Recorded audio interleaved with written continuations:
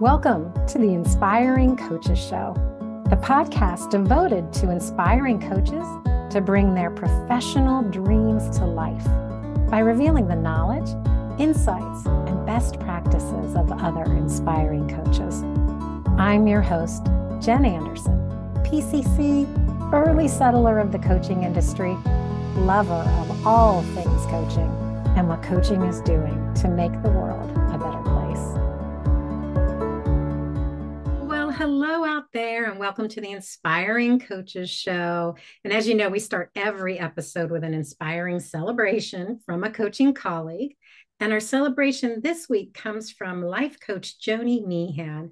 And Joni says, I recently had a client say that she has learned more about herself through working with me for 3 sessions than she has learned in therapy with her counselor for the last 6 months. I explained that coaching complements counseling because therapy makes you aware of what you need to do in your life, and coaching supports you in doing it. Well, yay, Joni. It's always really nice to hear from clients that you're being effective working with them. So wonderful job out there. And I want to invite all of you listeners to send in a 2 to 3 sentence celebration from your own work as a coach in the world. Each episode, I'll share 1 or 2 of your celebrations as yet another way to inspire our listeners. So please email me your celebration, keeping in mind, as always, the imperative for confidentiality in coaching. You can email it to jennifer@coachingoutofthebox.com. Well, today, our guest coach is Susan Merli, PCC. Susan helps leaders and entrepreneurs break through limiting beliefs and build successful careers. With a decade of experience running her own private practice as a professional coach, professional certified coach through the ICF, and leadership trainer in Waterloo, Ontario, she knows what it takes to create a thriving business. She understands that strategy, focus, and self-awareness are fueled by a growth mindset. Susan leverages her education as a credentialed coach, a seasoned entrepreneur, and a registered psychotherapist to help her clients overcome their doubts, find their motivation, and tackle their biggest obstacles. Susan has helped hundreds of clients find their way forward to actioning transformative outcomes. Today, Susan is ready to chat with me about what has most recently been inspiring her within the world of coaching, namely helping coaches start and grow their coaching practices. And to get you centered on her topic, Susan has provided us with a quote from John Wooden, who is the former UCLA men's college basketball coach and 10-time national champion. Success is peace of mind, which is a direct result of self-satisfaction in knowing you did your best to become the best you were capable of becoming. Well, while you are pondering that bit of wisdom, we'll take a quick break to hear from our inspiring sponsor, and then we'll be right back with Susan Merli.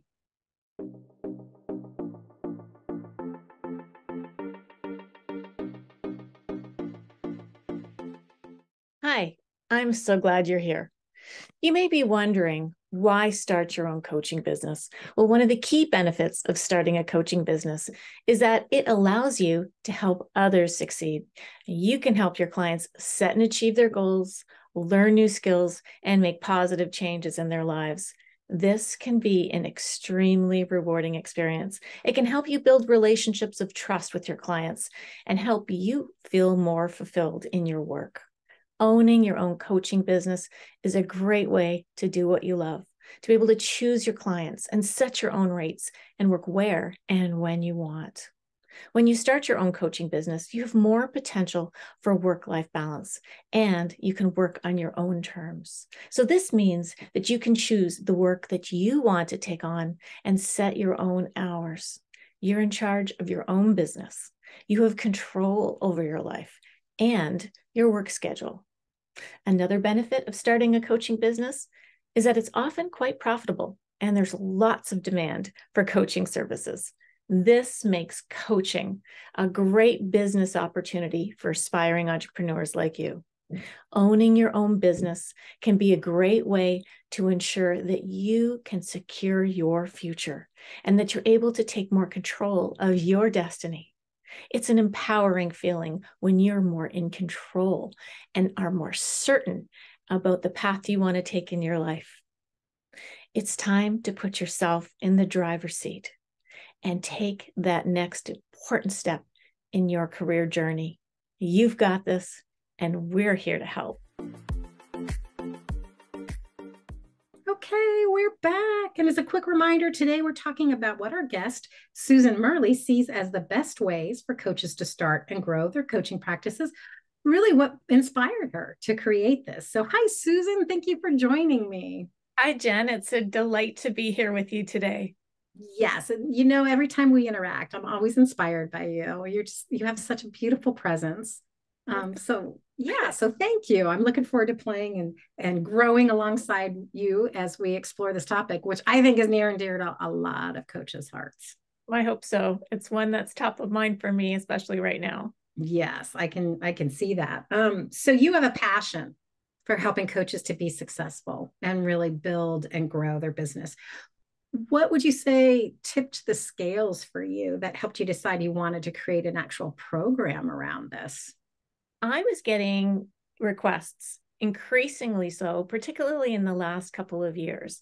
And it's surprising that even through COVID, we were still seeing individuals who had gone through coaching accreditation wanting to either start a side hustle or a full-time business as a coach and seeing the potential in it. Coaching is an industry that has been growing exponentially. It is a multi-billion-dollar business for coaches. There's room for coaches to have, whether it's a full-time business or a side hustle, to be able to pursue this. And I started to get a lot more requests. And I thought, you know what, let's aggregate it into a program and pull all of the insights and all the things that I wish someone would have told me to navigate into a course. And so that's what motivated me to take this next step.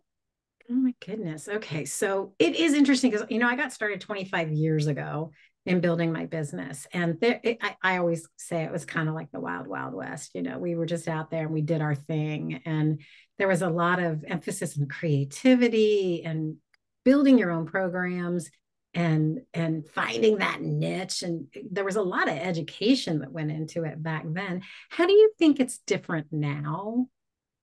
I think it's still, I wouldn't say it's so much the wild, wild west. I think there are some fabulous programs like the International Coaching Group, Coaching Out of the Box has for accreditation, and that there is so much more rigor in becoming accredited as a coach. And so with that, I'm seeing a lot more individuals in leadership roles, so internal to corporations, organizations, enjoying, thriving through the coaching work they're doing, leader as coach, and then wanting to do more of it on the side for themselves, or even pursuing it as a career because they fall in love with coaching, which is exactly what I did back in 2010. And I had been in a senior leadership role, really enjoying coaching my staff, working with them and thinking, I just love this. And it's been a love affair ever since then. Okay. So the difference I'm hearing there a little bit is when I first got started, it wasn't as big in corporate. I mean, it wasn't in corporate really. I mean, there was leadership coaching and, coaching, except it was more life coaching. And actually we called it personal coaching back then. And it was most of the people I encountered, it was full-time. Like they had just said, pivot, I am doing this. So I'm hearing that leaders within organizations who are learning coaching skills and even at times how to be a coach, not just use a coach approach. They're falling in love. They're saying, I want to do this for myself as well, whether that's a side hustle or full time. It sounds like that's the difference you just described.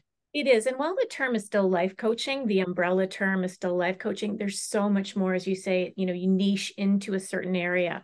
And you're right, there is much more of an emphasis now in organizations for leader as coach. So we're seeing a number of leaders want to take that coach approach style to how they're interacting, how they're giving feedback, how they're motivating their teams, how they're bringing empathy into conversations, because I think there has been a lot more pressure to do things differently and to really dial up that coach approach. So they learn these skills, they see how much it's transformative both in their professional life and in their personal life, and they want to create a ripple effect And that is, I think some people really latch onto it and they see it because of that leadership scenario that they're dealing with. And then they want to build it into something else for themselves once they take training. Mm-hmm. The other trend I feel like I'm seeing more and more of is people within organizations who decided to go ahead and get certified on their own. That's like not even necessarily connected with their organization, not sponsored by their organization. And they just feel drawn to it, get the training. And then they say, wow, what if I built a program within my company? I'm wondering if you've been able to play in that realm, can speak to a little bit about that. Or I don't know, we didn't talk about that, so I'm not sure. No, I certainly can. I see both. I see some individuals, and my own experience was I just felt the calling to pursue coaching. So I looked for it on my own and felt like now I see a lot more organizations bringing it into the workplace or looking for external coaches that can train on some of those skills with leaders, whether it's group dynamic workshops, and then it's sort of you're building the skills from there. So I think there's still a couple of streams that people are coming, from which they're coming at it.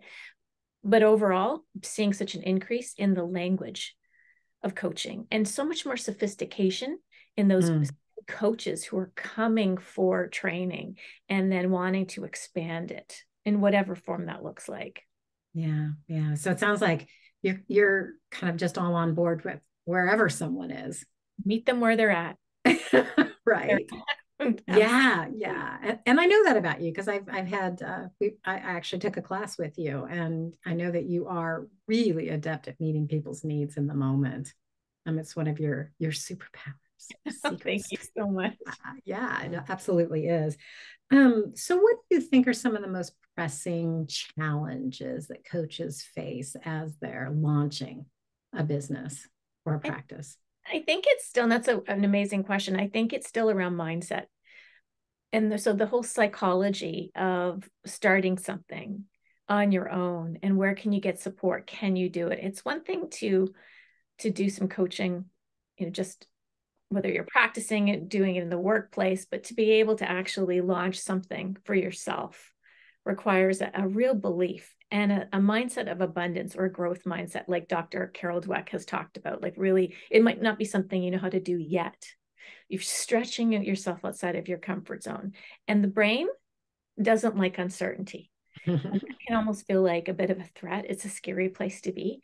And so that to me is probably the number one thing that coaches who want to launch their business are encountering is the psychological aspects of can they do it? They might be experiencing some imposter syndrome, feeling like, who am I to be able to do this? And will I be successful? So having the infrastructure of a program, a course that is tailored to navigate around the challenges that other coaches like myself have experienced. Here's what not to do. Here's something to consider. And again, coming from that place of abundance and really addressing that psychological piece and mindset is super important. And the other piece of that, I would say, is making sure that you have a good support network, including having a mentor coach, having people you can go to, your trusted advisors, your trusted coach, to be able to talk about those challenges and around mindset that can play at us, right? And cause us to procrastinate in some cases. Oh, absolutely. It's such an interesting thing you're inspiring within me right now, which is about 10, 12 years ago, I invested heavily in a marketing program that was designed to build a business where I was networking with other coaches and we were supporting each other to provide unique services. Each of us have our own unique services, right? And what I really took away from that experience was, first of all, that's actually a 2 to 3 year commitment to see the kind of money that they're promising you. And I think it's really important for people to know that 1 year is not necessarily going to get you. It depends on where you start with a network, but it's probably 2 to 3 years before you'll really see the big payday they're talking about if you see it. But what they were really focusing on was the psychology of your client, what it takes to, I don't know, I'm going to say convince someone to come in and be coached by you. What I hear you talking about is the psychology of the coach and that mindset. Very much so. I think that there is a space, everyone can benefit from coaching, They might not necessarily be in a place of readiness for it in the moment when the coach is available for them. Mm-hmm. But there is, again, I'm going to come back to the term abundance. There are so many people who are looking for coaches, and it's around making sure that there's a good fit for both. And if the coach is coming in with the mindset of, I don't think I can do this, or who am I to be able to do this? It's important to do that personal groundwork and really focusing on making sure that they're feeling confident and good and dealing with some of those, I call them like negative automatic thoughts, and rely on the support of a mentor coach. Get some input, get some feedback, and make sure that they're well positioned to be able to bring the energy and the motivation and just the sense of enthusiasm and optimism that others are looking for when they're seeking out a coach. And that's, I think, a real, it can be a deal maker as opposed to a deal breaker. Well, yeah, energy and motivation. I mean, fun words to be considering in starting your own business, right? I mean, I see your enthusiasm. I think that might even be the third word you used. But it's a real shift from a lot of people who, oh my gosh, I really want to do this work and I'm terrified to, and they call it selling themselves. That's what I hear most often is I don't want to sell myself. And that's a whole different conversation, right? That's something that a mentor coach can spot, right? Yes, absolutely. And I don't think it's about selling themselves. It's around really being curious, not Mm-hmm. judgmental, to quote Ted Lasso. I'm a huge fan of being curious, and Walt Whitman, that's his quote. The idea that people have pinch points. They have problems that they're dealing with. They have obstacles that they may be struggling to face on their own. And with a coach, they can co-create solutions. And that coach can be there to ask those discovery questions, the evoking awareness questions, those that bring that curiosity. That's exactly what their client needs. There's no selling required at that point. It's being there to say, I'm going to be your confidential strategic thinking partner, be here in the moment for you, and actively listen. We're going to co-create solutions, and you're going to be able to shift your mindset, dear client, to have a transformative experience. That is a real mindset shift, I think, for people who, especially people who've never had their own gig, their own side hustle, or whatever you want to call it, to kind of take the spotlight off themselves and put it on the client and really be there for the client.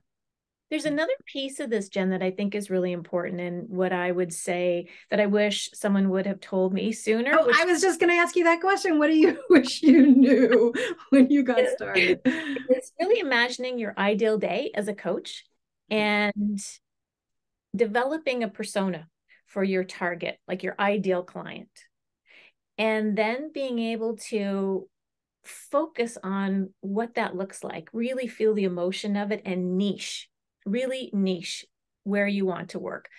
And I didn't do that right away. So we talked earlier about having that, that umbrella term of being a life coach.